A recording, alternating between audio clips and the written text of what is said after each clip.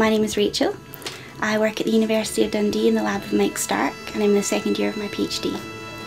The competition is to name your new Tetrad Dissection annual microscope. We decided we were all going to enter it as a lab, so we were coming up with names together. I came up with SporePlay, and I also entered 123 Spore. I was trying to think of something that sounded like a game or that would be quite funny, so I thought those two names probably encompassed that a bit, and they also, you got the spore in as well, so yeah, I thought they were fun.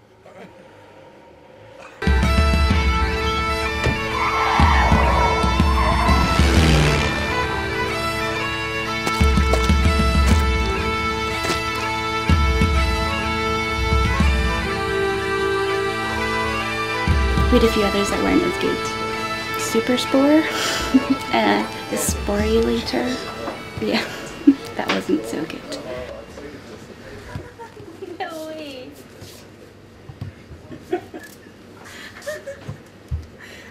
You Rachel? Yes. This is for you. Thank you. Thank you very much. It's a great name. I think it encapsulates the fun, certainly, that I have pulling tetrads. Oh wow! Thank you. You know, some people might think pulling tetrads is a bit of a chore, but I actually quite enjoy it. And with the new SporePlay microscope, I think it's made even easier. And then come towards it, and then move away. Right? Now it's quite intuitive, so I'm just going to see how you get on without much instruction. You absolutely surprised me. I had no idea anyone was coming. I had no idea that I had won, and Mike was very good, didn't tell me anything.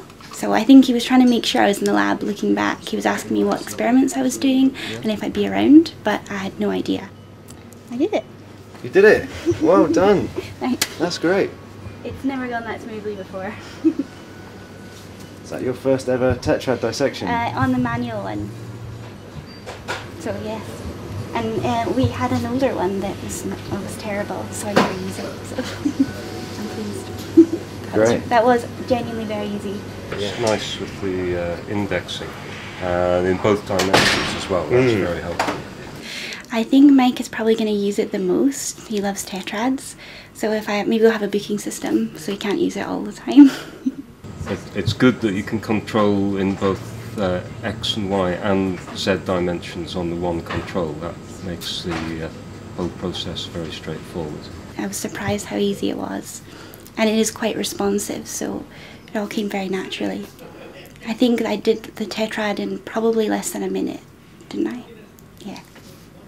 Right, there's one. Right, that's another one. That's another one then. Wow. There we are, that's a world record.